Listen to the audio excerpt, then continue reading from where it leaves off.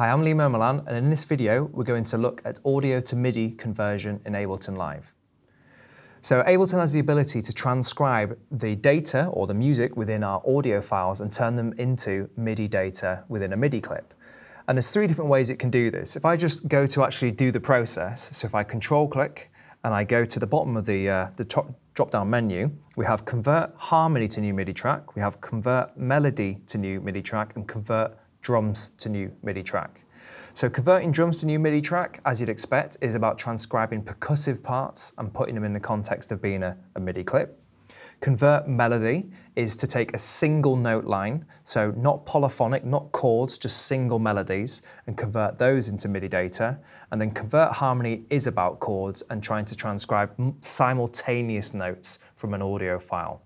So if we go to our drum beat to begin with,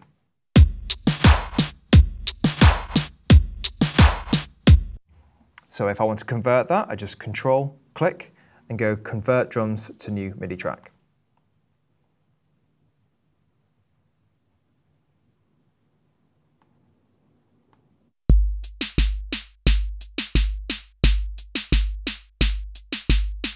So that's transcribed the main parts of the percussion there. It sounds obviously different because it's loaded a default drum machine in there to play those sounds. But from that point onwards, we can take that drum beat and turn it into our own from a sonic point of view, or go in and edit the MIDI and modify that as well.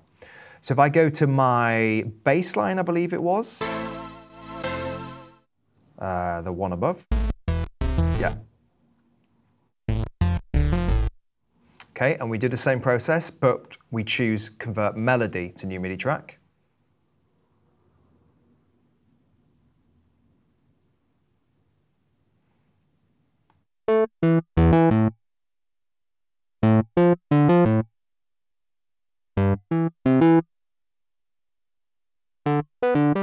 So that's converted pretty much the same parts that are in there. Occasionally we need to go in and make an occasional edit to the notes that are in there just to make them a bit more in keeping with the original file.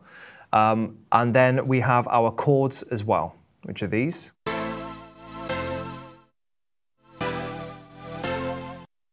So this is going to be a harmony conversion, so convert harmony to new MIDI track.